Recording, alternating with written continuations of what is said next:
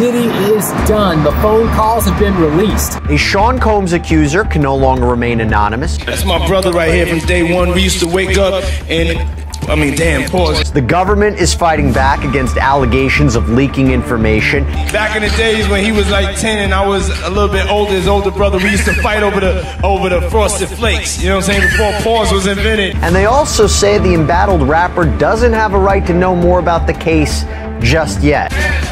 Oh, shit! Oh, did the camera catch that? Can't nobody hold me down. Let's get straight into it.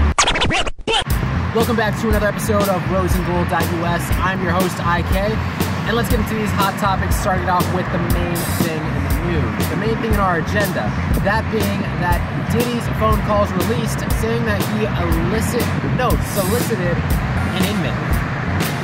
Now, this is alleged, but we do have the phone call footage. We're going to put it in right here. Diddy and his legal team actually had the nerve to visit Cardelo Smith in jail. And get this, they tried to slide him a cool $2.3 million settlement. Why? Well, according to Cardelo Smith, Diddy spiked his drink and graped him at one of his infamous parties back in 1997. I know, it's a lot to take in.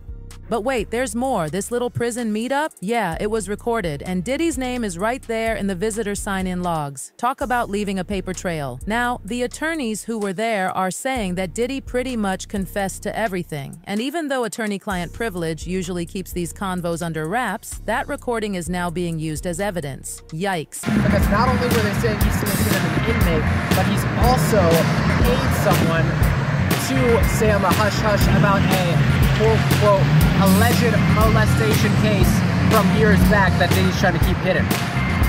We don't know what's going to happen with this footage. We'll keep you posted. But other than that, stay tuned for all the latest hot topics, as we've got lots more in the hot topics news you're not going to want to miss. And to our dear friends, we'd like to give them a shout out and mention, that being Miss Pretty Lou Now, working on the comedy circuit and doing the best in comedy as always. We love you, Miss Pretty Lou Now. Mr. DK THA GRUVA'S, aka Randy Green, and Mr. Flash, both working on brand new projects and films. We'll put their information on the pin down below, so make sure to stay tuned for all of their latest content, its latest and greatest. And we'd like to mention Knead Donuts, Yank Apparel, Cat Tattoo, Anvil Tattoo. Cat Tattoo, ask for Miss Sherry. For Anvil Tattoo, ask for Mr. Waylon.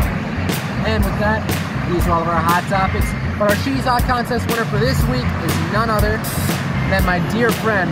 But we'll post the photo right in the video right here, along with in our Instagram and YouTube feeds. Make sure to like, follow, subscribe, and we'll see you all in the next episode. Kylie Jenner.